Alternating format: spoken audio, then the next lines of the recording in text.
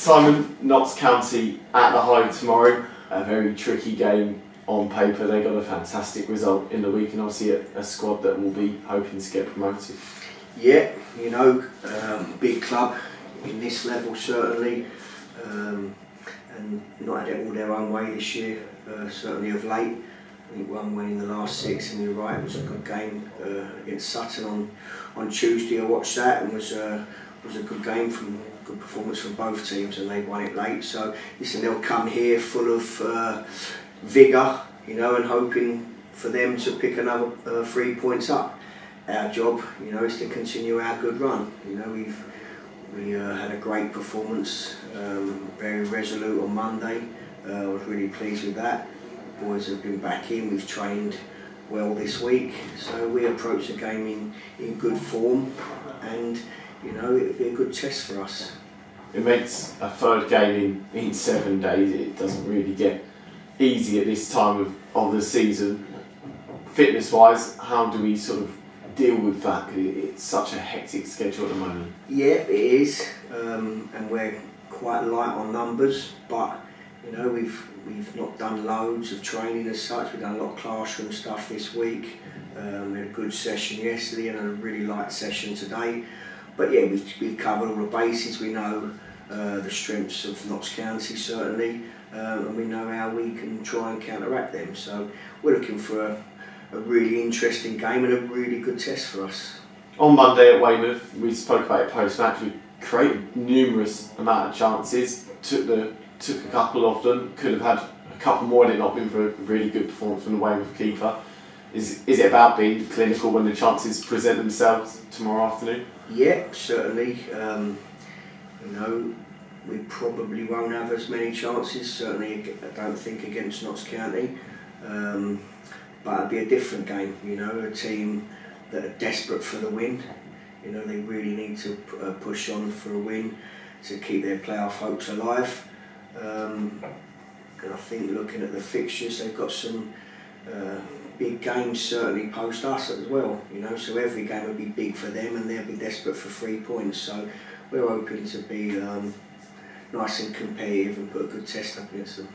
Can we use that to our advantage in some ways? Because there is a lot of pressure on a team like Notts County to bounce back to the Football League. They've had that difficult run of form. They'll be expecting, well, certainly their fans may well be expecting that they'll come here and win. If we can keep ourselves A in the game and B causing problems like we know we can we use the whole thing to our advantage? Yeah, you'd think so. I mean, I don't think the manager there obviously would have done his homework. He'd have seen where we are and what we're about, you know, so he'll know that on our day we can be a test for everyone. I'm sure he would have probably watched our game against Sutton, whether in preparation for tomorrow or in preview for their Sutton game. So, you know, he'll see how we work and what our strengths and weaknesses are, you know, and obviously he'll have a game plan to do that. Our job doesn't change, you know. We have to be competitive, we have to be hard working, we have to be organised, and we won't come away from that. Sam Beard picked up a knock last Saturday. I think he said 10 days or so. I assume that would probably rule him out tomorrow. How's he getting on? Yeah, he's getting on great, doing really well. We can really step his rehab up after the scan results. So yeah, I think the plan is at the moment for an Eastleigh game. He should be available for the Eastleigh game. So yeah, good progress with him. Some tired bodies in the squad, so we're looking really to pick the freshest team we can for tomorrow. Notts obviously has some very dangerous players all over the field, but particularly in attack when you look at the likes of Wootton, Ruben Rodriguez obviously putting a really good performance to them in midweek. What's the onus on trying to stop them, or are you more focused on what we can do ourselves? Yeah, listen, obviously you've got to stop them. They carry lots of threats, you know. Huge amount of players, you know, lots of different options. They've got boys who can run, they've got boys who can play as target men. I watched them at Woking not long ago, played two up, took them off and put 2 runners on because the game dictated that, and changed their point of attack brilliantly. So, you know, they've got loads and loads of options. So we're mindful of that. You know, Rodriguez likes to operate in them spaces between the lines, and we're wary of that, and we know everything we've got to do to try and counteract that. But obviously, as you say, we've got to carry a threat ourselves. Monday saw Ben Nugent come in from the start in place of Matt Preston. Tommy obviously replaced Courtney. I know we have a smaller squad, but with their performances, does that sort of cause a tiny bit of a selection headache? Not really. I mean, as I said to them all at the start, you know, when your gun goes, you've got to be ready to run your race. Now, how they train will dictate how they perform, you know, and both of them have been excellent. Their attitude to training has been good, you know, when they've got their chance in the team, you know, they've both taken it. So, you know, credit to them and credit to their professionalism and their attitude.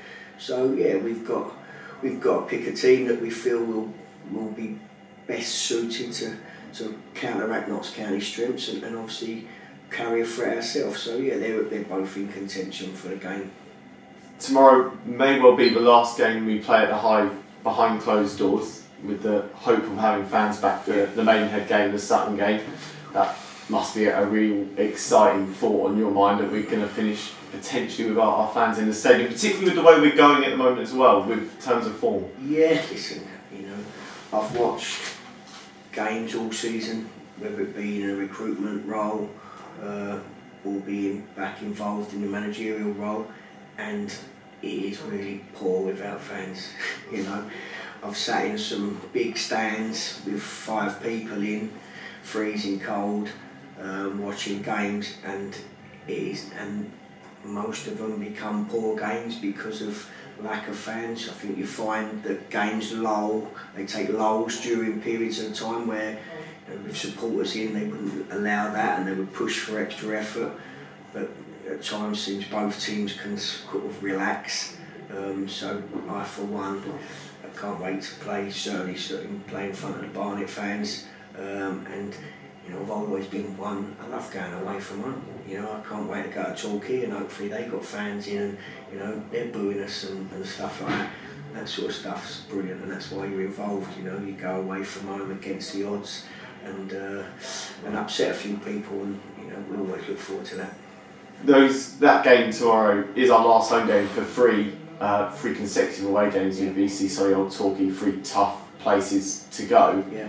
With the view in mind that our last 2 will be at home, is it about trying to build a tiny bit of momentum before those games? Yeah, we spoke this morning, you know, we had a good win, Aldershot at home, we had a poor performance and a defeat, Dagenham.